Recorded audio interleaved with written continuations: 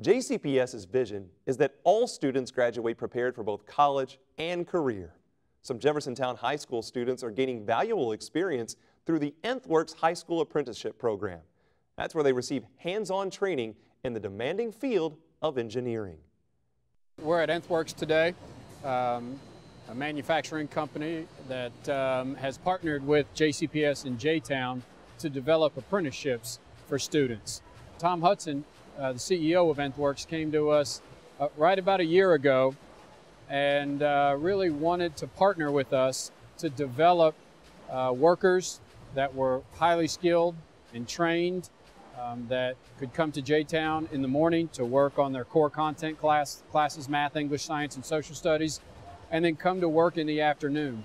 We've put them in a program that has a rotating skill base. So one student will be in tool and die with our tool makers, another will be in tool engineering, a third will be in maintenance, a fourth will be in the Kaizen program, and a fifth will be in quality. J-Town's career theme is engineering and manufacturing, and so we have really worked to develop kids that work in the fields and are prepared to go to work and to school in the fields of engineering and manufacturing.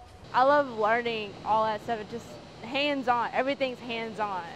That's just me. I love doing what I'm doing, especially here, because all people are nice. If you have a question and they can't answer it, they will find the question. They will ask around until you get the answer. I start out in English and I go to math, and then I had welding the rest of the day until I started working here, so I go to welding for 2 periods.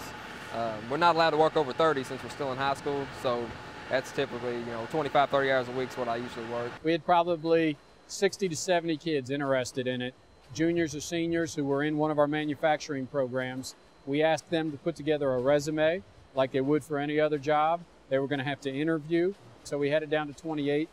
Between J-Town, JCPS, and Nth Works, we decided on 5 students that best fit. Some things that are made here, the front cover to your washers, your dryers, the back panel, the lower panel. This is what I love to do. I mean, it's have a piece of metal and then it comes out as a part. You just get to watch that transformation, from nothing to something.